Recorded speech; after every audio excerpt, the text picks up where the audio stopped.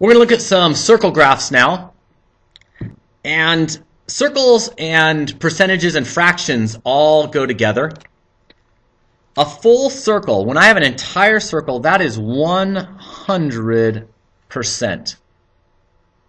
And something that we learned earlier in the year is that percent of is, so if I have 50% of 30, that would be 15.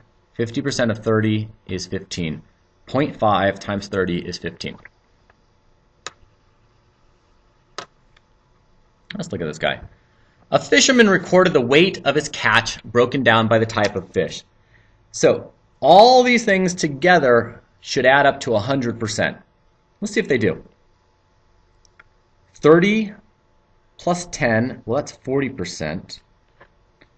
15 plus 25, that's also 40%. And then 20% bass. Yeah, that adds up to 100%. That's good. Now, let's answer a question based off of this. So we know he got a lot more. What was his big one? He caught a lot of red snapper. Isn't that the biggest one? And he didn't catch a lot of salmon. That's how I interpret this graph. Let's see if we can answer a question based off of that.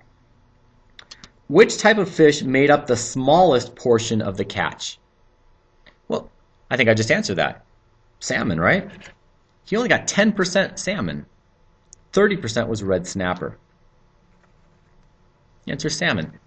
He got the least amount of salmon. And that's why it's the smallest piece of pie.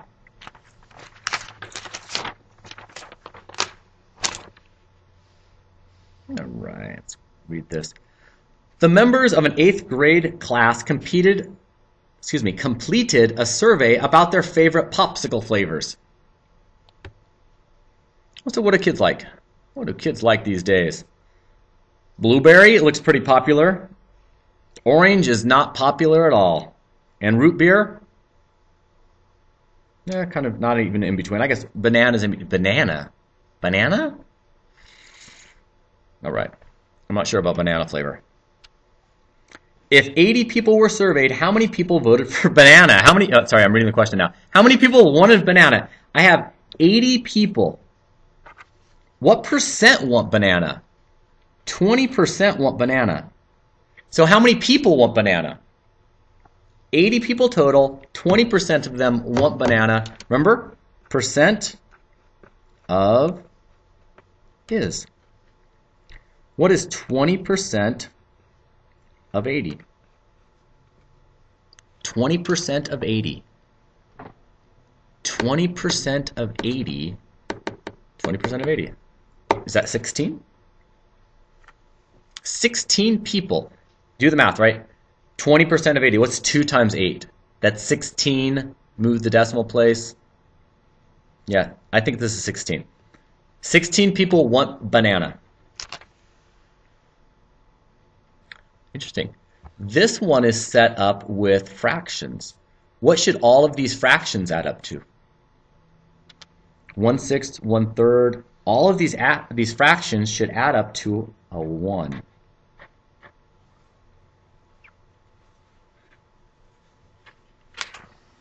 What's the question? If Aaron picked a total of 84 pieces of fruit, how many more apricots than persimmons did he pick?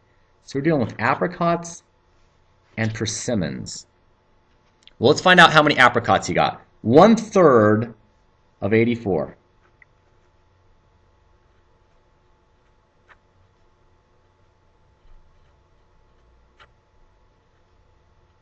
(84) divided by 3. What's that going to be? About 28? 28, 28, 28. There we go. So 28 are apricots. Persimmons is 1/6. 1/6 times 84.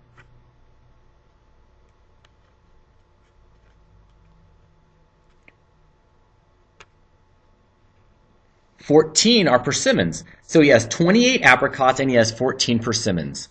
And the question is, how many more apricots? Well, he has 14 more apricots. He has 14 persimmons If you add 14 to that, you get your 28 apricots.